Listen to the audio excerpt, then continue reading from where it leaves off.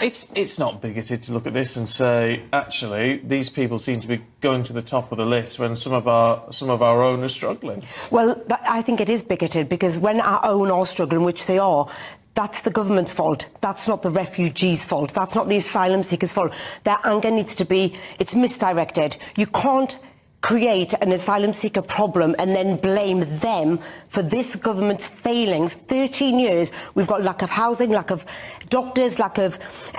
our mortgages have gone up, our rents have gone up. That's the government's fault. That is not the asylum seekers' fault. Stop blaming them and creating hate. And that's what this government are trying to do. They're creating hate. They're creating a target so that everybody who's brainwashed or bigoted, they've got their chance now, their green light to go and pick on them. They're the reason for our problems. They're not the reason for our problems. The reason for our problems is this government's lack of help, lack of housing, lack of schools, lack of doctors, everything. The government's fault. It is the government's fault. It's not the fault of the asylum seeker. When it comes to certain opportunities, migrants do tend to get these things as opposed to British citizens. Some British people here in the UK who do not have home to rent or to buy, you know, they can't afford it. So instead of the government actually focusing on these people, they're actually focusing on these migrants. You know, these migrants come in immediately. They're provided with a home immediately. They're provided with funds to actually rent a property and whatnot. Now, I'm not saying that that's exactly what I believe, but this is a common argument that a lot of British people bring forward. They believe that when it comes to migrants, they you tend to get a lot of stuff compared to the average British citizen. Today, you have individuals, you have British people who can't pay the rent, can't pay the bills, can't pay their heating bill, can't pay any of these things, you know. It's not right to just blame migrants, immigrants for all the problems that this country is going through. But at the same time, we need to realize that if you're constantly allowing people to come in by the thousands every day on boats through Calais, it's going to have a knock-on effect. The government's fault, it is the government's fault. It's not the fault of the asylum seeker. How can you blame them? Patrick, do you think Narendra might think you were bigoted or brainwashed in all of this? Oh, well, I do hope not, but I certainly believe that the duty of a government, of a nation, is primarily to its own citizens, and that the citizens deserve prioritising. But they do deserve prioritising. Right, well, however, both can exist, because the asylum seeker also has legal rights. Well, look. That's they have true. legal rights, and we have legal obligations. You make some valid points about there's not an adequate housing stock for this country, but in fact there is more housing in this country than there's ever been, right? No, there isn't. Yes, we've got about 2 million more homes than we had at the turn of the century in the last 20 years. The Tory government have failed to build more housing. Well, you can say that, but what's happened is the size of our population has roared on ahead of the extra housing capacity. That's now, it's not a matter of blaming individual people who just want to improve their lives, right? I agree it's the responsibility of the government to set the framework, but what we have here is yesterday a cabinet minister talking a good game from the perspective of people like me about it's not right, it's not fair. But why is it not right? Why is it not right? We have more than 50,000 foreign nationals overwhelmingly arrived in our country illegally, who are there are no safe routes, Patrick. Patrick, you are creating division and hate. There are schemes for Ukraine, Hong Kong, but not for Afghan, Syria, not for all them. No, there are no safe routes. And if there's no safe routes, please don't cause division. Please don't cause racism. I get told to F off back to my own country daily. If you would let me get a word in edgeways, if you let me get a word in edgeways, what's causing division and what's undermining our race relations are when ordinary, fair-minded members of the British public look and see we have 6,000 homeless veterans, people who risk their lives doing good work across the world, right, and for our country. And whose fault is that? Well, look, the housing stock is not big enough to keep bringing in loads more people. So you're going to blame... Right. There's so many homeless people, and it's November now. Next month is going to be December. It's getting extremely cold. Now, can you imagine the amount of homeless people out there who are freezing? Some of them may very well end up freezing to death. I'm sure there are plenty of, just like the gentleman said, homeless veterans. Plus, you got young people, young British people, some of them in their teens, out there freezing to death. They deserve homes. They deserve places. They deserve a roof over their heads. So for the government to just be focusing all their attention on migrants, to me, it's a little disappointing. When Rishi Sunak was actually Prime Minister, there was all this talk about sending illegal immigrants to Rwanda. He didn't end up actually going through with that plan. Now we have a new Prime Minister, Keir Starmer, and many people believe that he's actually allowing more immigrants to come in. So a lot of people are annoyed. A lot of people are very, very angry with Keir Starmer, which is why recently there was a petition for another general election, and that petition has well over 2 million votes. So a lot of people are not happy with how this country is being run. Now, I don't actually believe this petition is actually going to amount to much, but I think realistically it's going to make Keir Starmer realise that a lot of people are not a fan of me. So maybe that might influence his decision-making when it comes to certain things like migration. The housing stock is not big enough to keep bringing in loads more people. So you're going to blame right? vulnerable asylum seekers. You're blaming them as opposed to blaming the government. I'm literally not blaming. That's not fair. No, but the issue is here, and it's all about the language. Some are asylum seekers, some are migrants, some are illegal migrants. Some? Right. Right, so we can't... But we do know there are a lot of illegal migrants who are coming over in small boats. Now, you're right, there is an issue about safe routes, and that needs to be looked at. But in the meantime, these people are illegal, so they and then know they're coming here illegally. No, but Steve, let's process the claims quicker. Let's process quicker. You can't victimise. But you can blame people for saying, you shouldn't be here, you shouldn't be paying smuggling gangs, you shouldn't be doing that. But if government can deal with that, we can process these claims quicker. Lorinda, the government choose not to, Patrick, because they want to create a target to divert away from their failings. How can we divert away from failings? Let's tune into those bigots and blame the asylum seekers. What we have at the moment is people who've come mainly from a safe country, France, but under an outdated asylum system, but nonetheless that says if you're fleeing in fear of your life, other countries must take you in, right? And these people who allegedly running in fear of their life are complaining about being moved from a 4-star hotel to the sort of accommodation barge refurbished and refitted. It's a floating prison. It's a floating prison. Actually, I think it should be secure detention, Patrick, shall we do this? Shall we put them in tents? Shall we put them in tents? Will that make you happy? Will that make people happy? Because this is performative cruelty. I don't want to see anyone in tents. The first person who went onto that barge said, oh, it's really nice. And the second person said, actually, I feel like it's a prison. I'm scared of being on here. So actually 15 people have got on it from 50,000 people.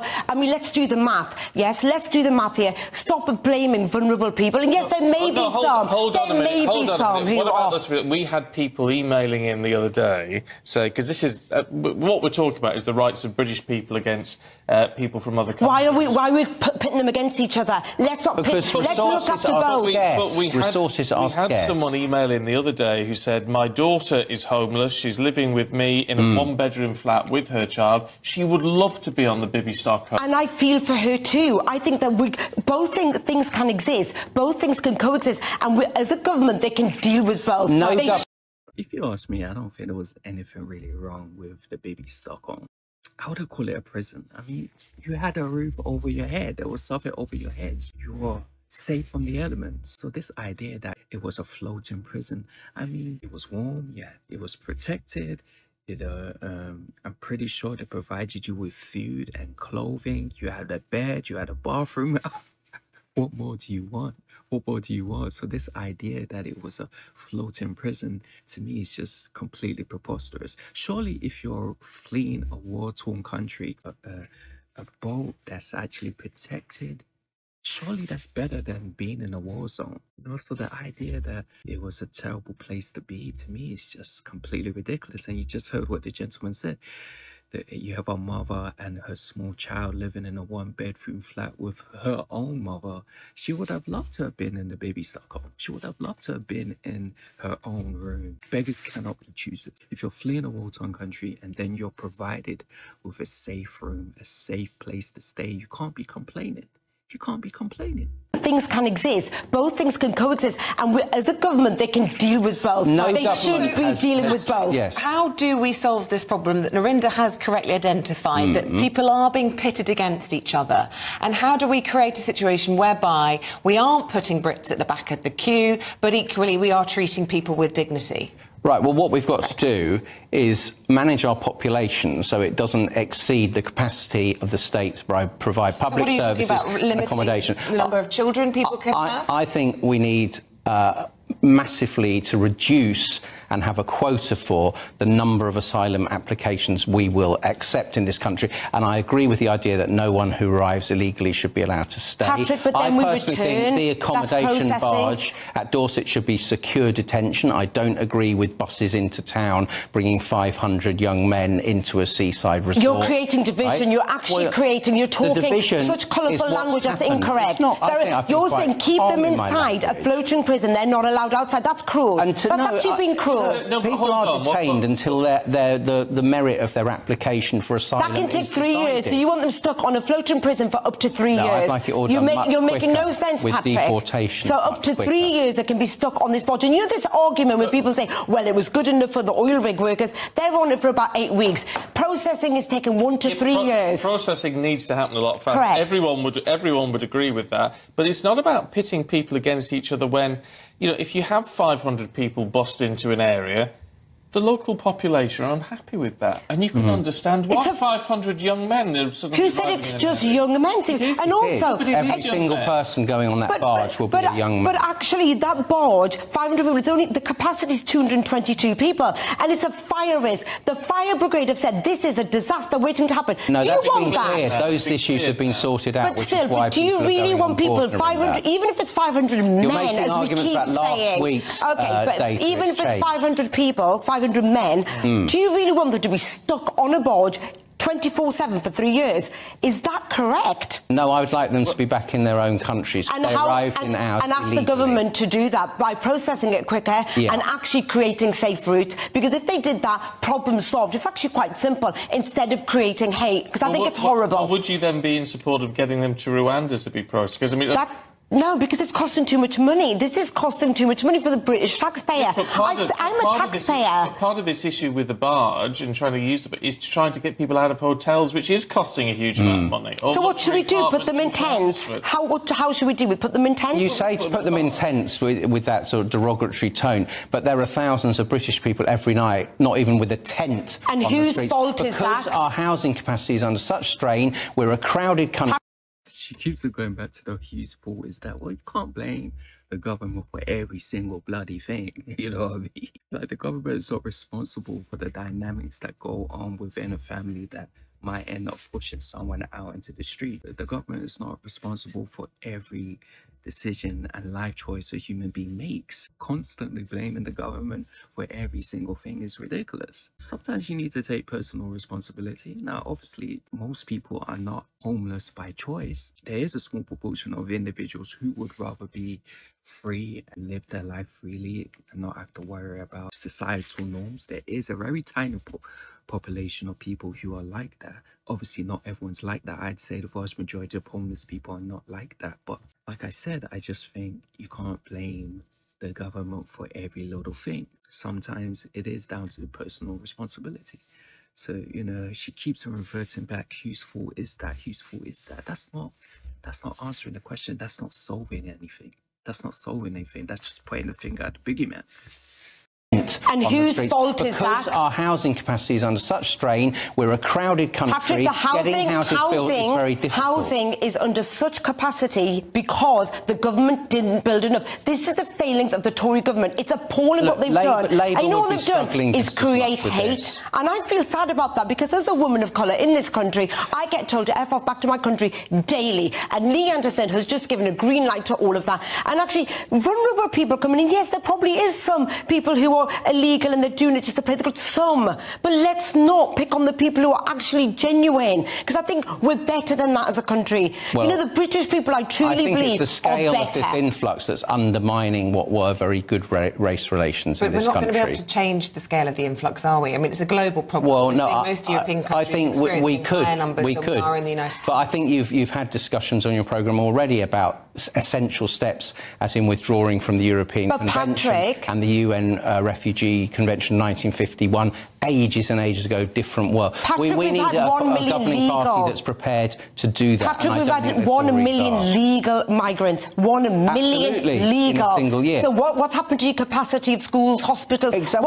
Why do we pick on the asylum seekers and not the legal million? Two wrongs don't make a right. That legal immigration volumes is an even bigger problem and pressure on public services. That we have shortages of people doing jobs and we need migrants to come in and do that. And this is what the Chancellor of the Exchequer said. Why not let them work? We need people to come in and work. Let them work. They're desperate to work. That will just draw millions more people in. If you allow asylum seekers to work and earn money, it's a massive extra pull factor. We cannot. And our economy needs that, Patrick. It doesn't. Our economy needs inactive Brits. Our economy has always survived on actually migrants. Our economy has thrived on immigration for years, hundreds of years. On that basis, you just open the border, wouldn't you? No, but look, no one's saying we just open the borders. Yes, Nobody's actually saying that. But we certainly need the workers because British people do not want to clean the toilets. They don't want to pick the fruit. They won't do it. Just look at the banners, no borders.